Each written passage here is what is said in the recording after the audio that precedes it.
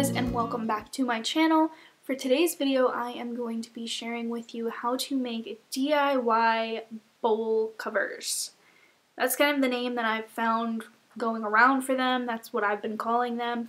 Essentially, they are just a kind of like stretchy fabric that you can stretch over bowls, really anything. You can stretch them over jars, cups, anything that has food in it that you would normally probably use like saran wrap for, or tin foil. So they are a zero waste friendly option to take the place of those two things that are commonly used, especially in America. It's also a great way to cover bowls when you're baking bread. If you want your dough to rise, it's really good for that. It's also useful for fermenting things because if you make them out of a breathable material, they will allow airflow, but they won't actually allow anything to get into the jar. Now, I will say that they're not airtight because you are making them out of fabric, so they are going to be breathable, but there is different material. Like you could line them with something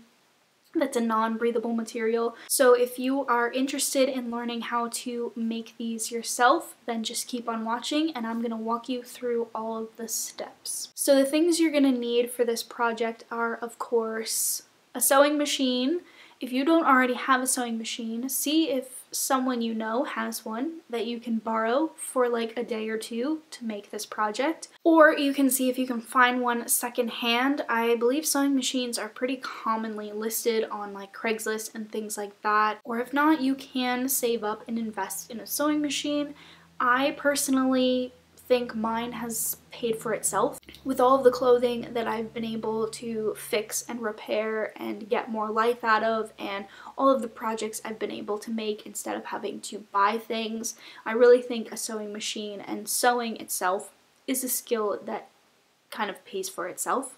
So the next thing you're going to need is some kind of fabric. I made them using scrap fabric that I got at the thrift store, and then the other thing I used was actually just an old sheet that we had lying around, some bowls to trace because you want to kind of make them for existing bowls that you already have, some elastic, some fabric scissors, something to trace around with. You'll need one safety pin to thread the elastic through the bag, and then just some pins to pin it all and hold it together, and that's basically it.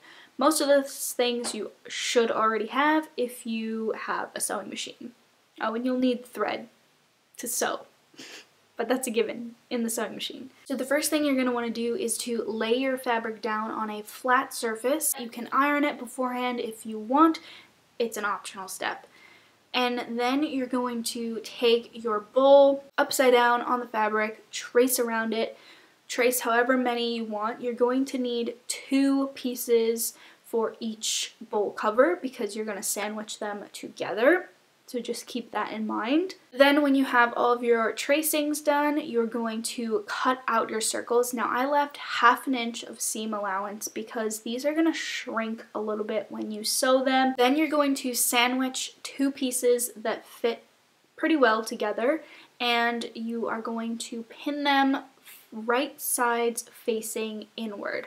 So just like I'm showing you on the video clip, the part where you traced around, you want those pieces to be on the outside so that when you flip them, you won't actually see the tracing mark, so you can trace it in whatever you want really, because you won't see it. So then you're going to want to make sure you pin around the edges just to hold everything in place, and you want to leave a little space that you don't sew around. This is so that you can flip it right side out when you're all done. So you kind of want to sew in this kind of shape, leaving a little space at the top. So I tried to sew this kind of as close to the edge as possible. You don't want to sew it like so much so that the bag is just going to fall apart. So after you've sewed your circle, leaving a space open, you're going to want to turn it right side out and kind of like lay it as flat as possible. I kind of roll the seam around the edge and just make sure it's all flat and good. You can iron it if you want, but that is an optional step.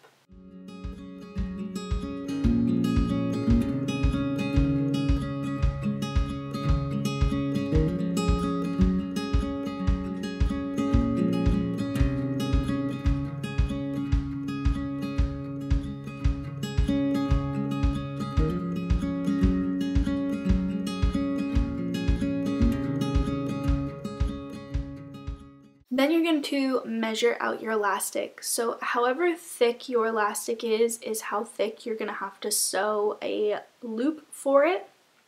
So try and go as small as possible. Mine was a little bit bigger than I would have liked, but I found my elastic at the thrift store, so I just went with it. I was contemplating cutting it in half, but I'm not sure if that would make it unravel.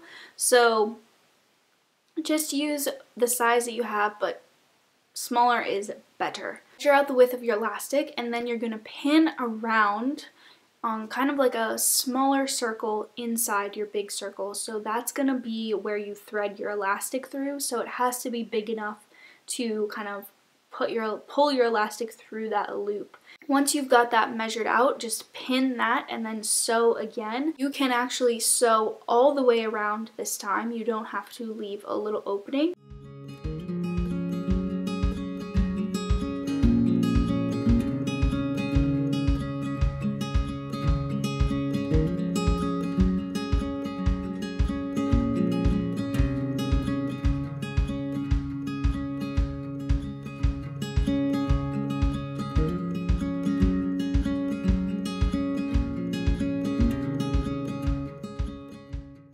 And then put a safety pin on one end of your elastic and insert it into that loop that you just sewed, and kind of like gather it as you go. You want it to be fairly like scrunched up so that it will hold on to the bowl. You're going to want to snip the other end of the elastic and sew the two ends together. I just went over twice with a forward and then a back stitch.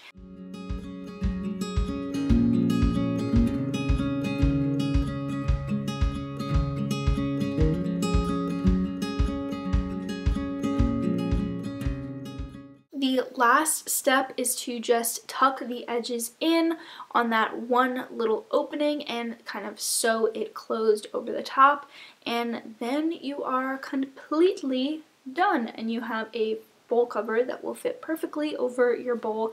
So that is it, and hopefully by now you have a finished product that you can go forth and use on all of your bowls to replace the use of saran wrap and tinfoil to cover things.